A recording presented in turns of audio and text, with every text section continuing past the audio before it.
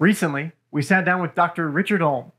Rich Ulm is a chiropractor who specializes in treating and working with strength and power athletes. In this episode, we discuss some of Rich's background as a strength and power athlete, as well as some of the variables associated with injury in these athletic populations. I hope you enjoy my talk with Dr. Richard Ulm.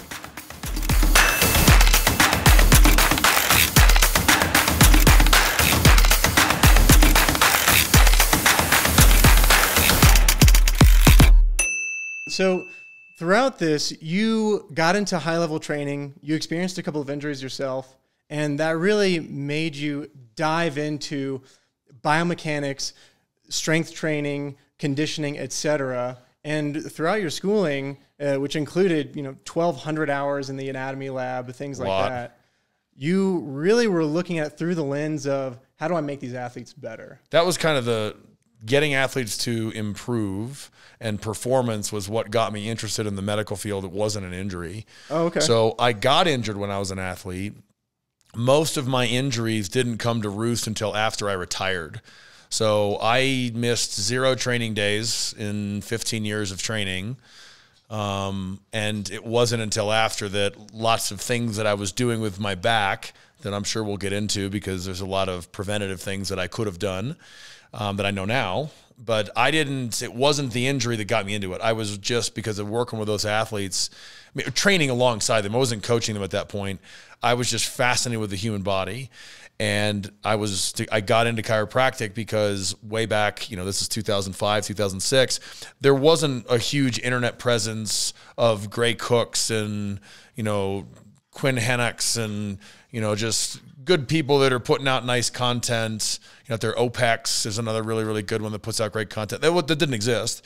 And I'm just, even to a fault, obsessed with understanding things to their smallest detail.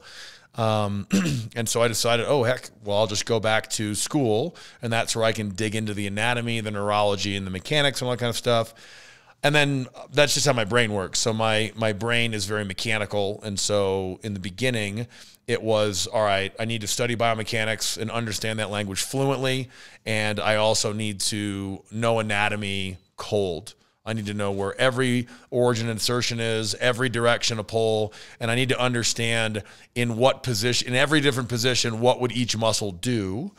So that was a cool thing to go through in the beginning, but then, as we'll probably dive into here, it turns out neurology is really more driving the system. So the biomechanics-based understanding of the body, while I was trying to learn about this stuff, eventually sort of became a neurological-based understanding of movement and function. And one thing that you always key into, and I've heard you riff on research and things like that before, I really want to key into, one, the injuries that you did experience, they didn't come to roost immediately. No. So if I was a researcher and I was following your team, following your group for one season, would I have picked up those injuries? No. I mean, I got it was in 1997. I was doing pyramid squatting, and I had 365 in the bar, and I think I was supposed to do a set of 3. And at the bottom of the second rep, I felt the right side of my back get tight. Nothing into my hips, nothing into my hamstrings, legs, nothing like that, just really tight. And I felt like, it feels like the ligaments got really tight. What that was my first disc herniation. And so I had pretty bad, I wasn't antalgic, but I could not, tie my shoes without sitting down or laying on my back. Like an idiot, I just trained right through it, just started throwing to the belt, and I wasn't getting a whole lot of help from the athletic training room. And just because of my youth, I was able to just sort of like muscle through it and go. And then that later on, just with all the training and all the hinging and the squatting and the throwing, that just over time beat it up. And then I eventually, beat up the next 2 levels above it. Mm-hmm. And it was really, must have been, I was in my late 30s when I really started, when I had some issues. Actually got drop foot for a little while, which is not good. And that's kind of what officially sidelined me from doing barbell stuff. So I love barbell movements. My eyes will literally water up if I think about it too long, because it was one of my favorite things to do, snatches and clean and jerks and squatting. And I will squat a little bit here and there. We can talk about preventative stuff and what I've modified in my training. And these are actually things that I think would benefit, current athletes and current strength coaches. I think there's a paradigm shift that needs to happen, because the way that we do it now somewhat is riddled and driven by tradition. And I think there's a lot of change that can be made that could go into prevention.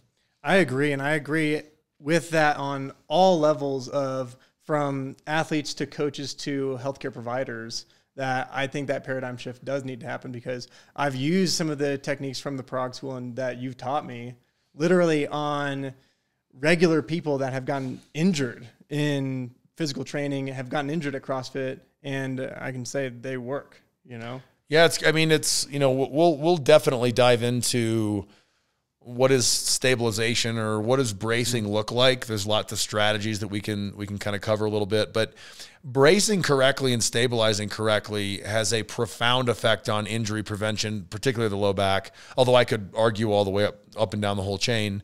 And it also helps with performance. So a lot of times when I'm teaching someone to stabilize correctly, they'll just go into the weight room. I mean, literally, I had this happen last weekend I was teaching in Kansas City when you were there. I had a student that took the DNS weightlifting class, or strength training class, at the UFC headquarters in Vegas 2 weeks ago. And he came up to me and he goes, "Hey, dude, I literally PR'd in my deadlift by 50 pounds, and it's the first time I've deadlifted or squatted in, I think he said, 7 years with no pain." Wow. And it was just going over the stuff that we covered in that course. And the main thing I want people to understand in that course is, how to stabilize correctly. So we dig into the mechanics of it, of course, and the anatomy, but it's really, how do you teach it? How do you do it on yourself? And then how do you train it? And he instantly added 50 pounds. There's no neurological adaptation or hypertrophy that happened in 2 weeks. Yeah. Well, some neurological happened, and a microscopic amount of hypertrophy happened. But that change can only be explained by improving his spinal stiffness, so he could transfer more force from his legs into the bar.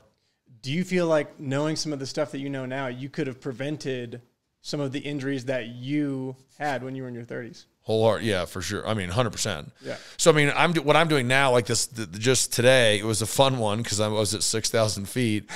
I'm training for a famous, kettlebell test or whatever that you do for Strong First, which came up by Pavel Tatsuin, I think is how you pronounce it. It's 100 single arm swings in 5 minutes, and then you rest a minute and you do 10 Turkish get-ups in 10 minutes, and it's with a 106. So it's with a 48 kilo bell. And today I did 117 swings, single arm, with the 97-pound bell, with zero back tightness, not even back pain, back tightness. And if I go all the way back to my days at Ashland, every single time I trained lower body, my back would get sore later that day or the next day for sure, and even stiff. I associated that with delayed onset muscle soreness. That wasn't what was going on.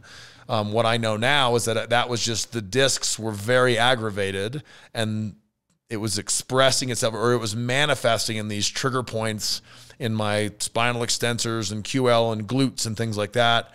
And so it was unbelievably painful to foam roll my glutes, because they're sort of like a good indicator of the overall health status of the back. And then I would just always get tight. Now, I'll go and, sometimes I'll do 200 swings with a heavy 97 right now, and then I'll do like 120 snatches with a 53. 5 years ago, that would literally put me in the hospital. And now, because I'm bullheaded, I guess, and I refuse to give up strength training, and I took what I learned from Pavel Kolaj, Paul Hodges and some other people about stabilization. And then I applied it with, all right, well, what do I know about anatomy? What do I know about strength training? And then I'm lucky enough, I think the only thing that got me anything in sports is I can feel my body well. So I can really feel, if you mix the mechanics with what I can feel, I really feel like I've been able to figure out some subtle nuance that has a significant impact on the efficacy or the safety of how you're stabilizing. Yeah. Like you can brace with pressure in the belly that we'll obviously dig into, but you can also do it in ways that aren't optimal. And I've because my back is so sensitive to movement, force, and different bracing strategies, I can feel when it's not right and I can feel when it is right. Did you use a weight belt during any of that stuff today? None. No, I don't use weight belts anymore. Yeah. So, now I'm only, I mean, you know, actually I don't use weight belts when I squat, but I mean, truth be told, like the movement that is the hardest is Olympic, like hang cleaning and hang snatching, barbell cycling. That is the hardest thing. We can get into why if you want later on. But I can squat. Now I bias the front squat now. So if I'm going to squat, I used to be a high bar back squatter.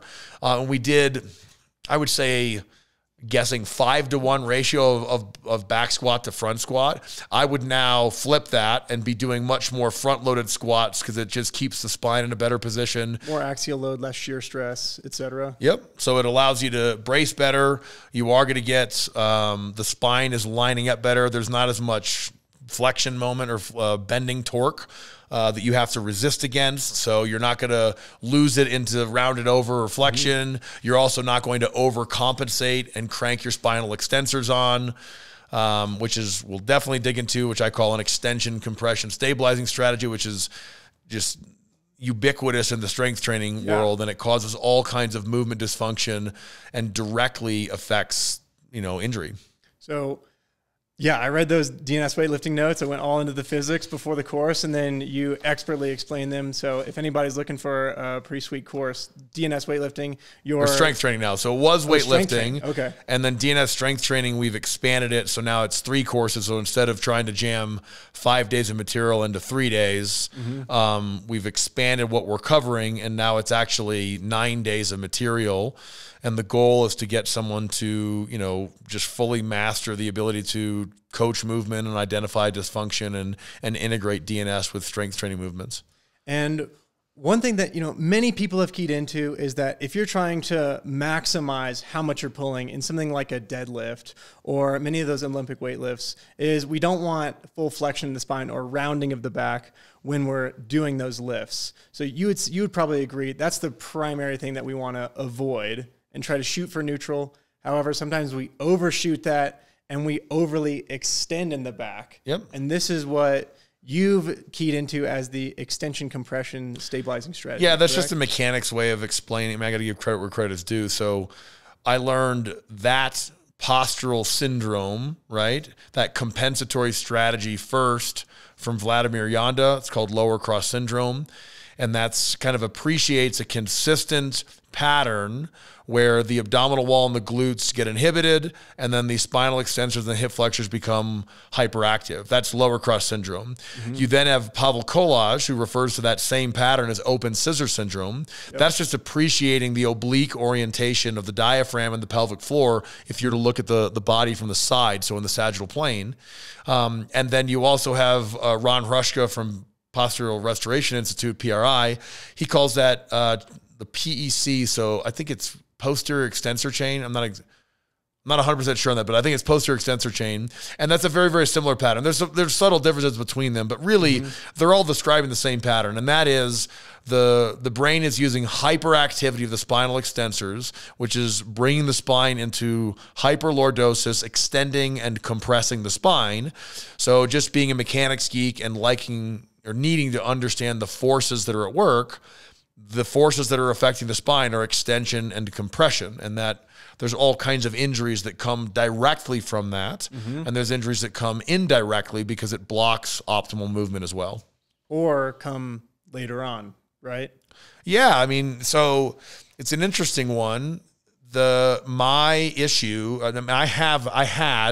still have it, but it's suppressed. Like now when I lift, my back doesn't get tight. And if you're stabilizing correctly, and stabilizing correctly is you're going to be maximally leveraging what I call the primary muscles of stabilization. And you want to use the other muscles, or what I call accessory muscles of stabilization, as little as possible.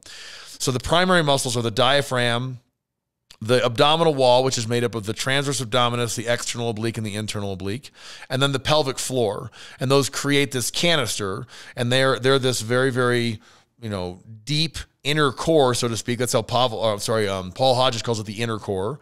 So I call those the primary muscles of stabilization. If you stabilize well or properly, you're maximally leveraging those by not only the forces that they're creating, but they also create intra-abdominal pressure, which the actual definition of intra-abdominal pressure is it is the summation of mechanical forces created by the diaphragm and opposing torso muscles. Great.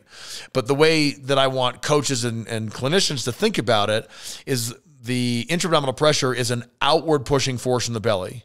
Now, that's only half the equation, but if you can't feel the presence of an outward pushing force, that means the diaphragm is not involved. And if the diaphragm isn't involved, there's no pressure. Right? So my favorite line whatsoever about stabilization comes from Paul Hodges.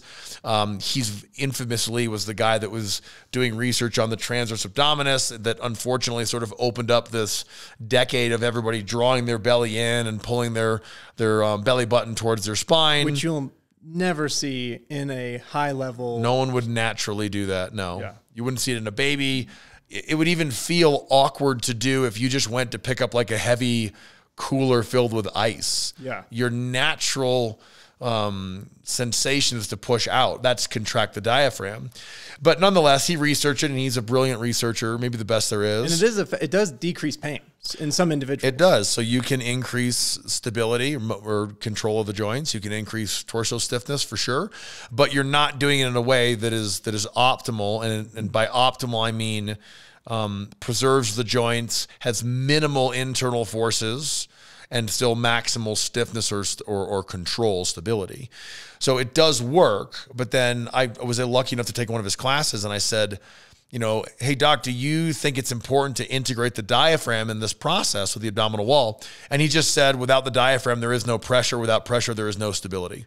So he totally got it. And that's my favorite line, because the diaphragm is so important, and Collage is the guy that kind of brought this into the limelight, because it is the primary muscle that initiates this outward pushing force against which the abdominal wall and the pelvic floor resist, which results in intra-abdominal pressure.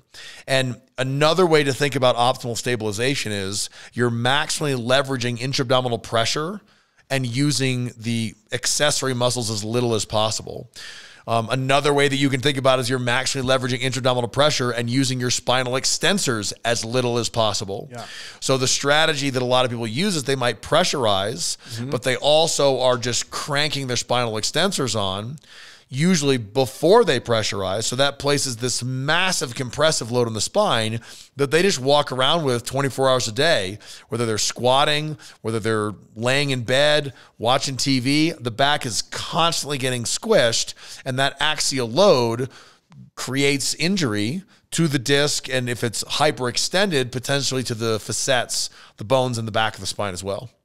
So let's kind of dial back and see. So when you were doing lower extremity lifts, when you were doing deadlift, squat, etc., at the end of the day, you would feel tightness, and you would feel tightness in your extensor muscles of your back. Yep, right? The back, a little bit in the glutes. Yep. So you were, one could say, overutilizing or utilizing at a very high percentage of your capacity those muscles to stabilize your back. Correct. And one of the things that you've really changed in your programming now is really focusing on generating intra-abdominal pressure, expanding your core, and then utilizing that in order to create that brace so that now you can use those extensors as little as possible while still maintaining the optimum amount of stiffness in the spine. Correct. Is that right? Yeah, so you need to pressurize first. So if you can't pressurize, your brain is going to find a way to compensate. And the most common compensation, certainly in strength training, is an extension, compression, stabilized training. Or it's an overactive posterior chain. Yeah. And most people in strength training love posterior chain stuff, which it's very important. Yeah. But when it becomes overactive, it overpowers the other muscles and distorts the posture in the spine. And then it creates that compression and that extension. Yeah. And so because of your ability to now use the abdominal wall a little bit better, I know there are a lot of people that every time they walk into the gym, they basically feel the need to put their weight belt on. I mean, they, Yeah. even if they're like stretching their hamstrings, doing just mobility stuff, it's almost like they feel like they've got to put that weight belt on. They're doing preacher curls and they'll put the belt on. I've seen it. Yeah. And previously, you kind of needed that weight belt. Almost, some people could almost be using it as a crutch to help stabilize their spine. It happened, yeah. I mean, it's gear in general. So any sort of ergogenic aid, it's easy to slip into dependency. Yeah. Weightlifting shoes, hook grip, knee sleeves, whatever. There's a warm up routine. Smelling salts. That. Yeah. I mean, all of those, you can sort of fall into this habit where you're just going to use more and more and more, right? Yeah. Kinesio tape is another one. But I was never, I used them, but I tried to use them judiciously. The number of times I've kinesio taped my Achilles, it would astound you. I bet. Rolls of kinesio tape. Well, this is a funny joke. There's a kid we're watching CrossFit 2012 regionals, and they're all just covered in it. Oh, yeah. And my buddy's just like, kinesio taping your whole body is like highlighting the entire page. But anyway, so, it's easy to slip into there and like become very dependent on the belt. So you start, I missed that rep, I'm going to put a belt on. And then you're like, ooh, okay, now it's going to be heavy, I'm going to put a belt on. And then it just keeps creeping. So you have sort of like equipment creep, so to speak, where then you're putting it on in warm-ups, where in reality, you want to be using as little gear as possible unless your sport requires it. So if you're a power lifter, you need to know how to use a belt. Now, I still think you should use a belt for less than a third of your total sets in the year, but you definitely need to use a belt. If you're a soccer player, you could justifiably never use a belt because they can't use it in their sport. And so if you're going to use a belt, you're basically training them to stabilize in a way that they can't actually use in their sport. Yeah. So they can't walk onto the field. They can't put a belt on and have that. So you have to just think like, do I really need to do this? Is that extra 10 pounds in the back squat worth the belt or worth the risk? Or another reason so people use belts for two reasons. One, they need the belt to improve their stiffness to get weight that they wouldn't be able to get otherwise. Two is their back is a little bit tweaky, doesn't feel great, and they want to do it so that they don't get injured, right? Okay, well, if you're a professional power lifter, then you have to learn how to use the belt because you need it in your sport. If you're a CrossFit athlete, even Olympic weightlifters, you can do it. But if you're, an athlete that doesn't really need to be squatting super heavy or deadlifting super heavy, you just have to ask yourself, like, is the juice worth the squeeze here? Yeah. And in many cases, the answer is no. So what I would do in those cases is either change the movement or I would just lighten the load and use what's called the repeated effort method as opposed to a max effort method. So if like we're working up to a heavy set of 5 and they look like garbage at 3, I might just keep them that same weight or drop down and then like, all right, we're just going to hit, or the third set is what I meant. For the next, instead of doing 2 more sets, you're going to do 3 or 4 more sets, but you're going to do it at lighter weights.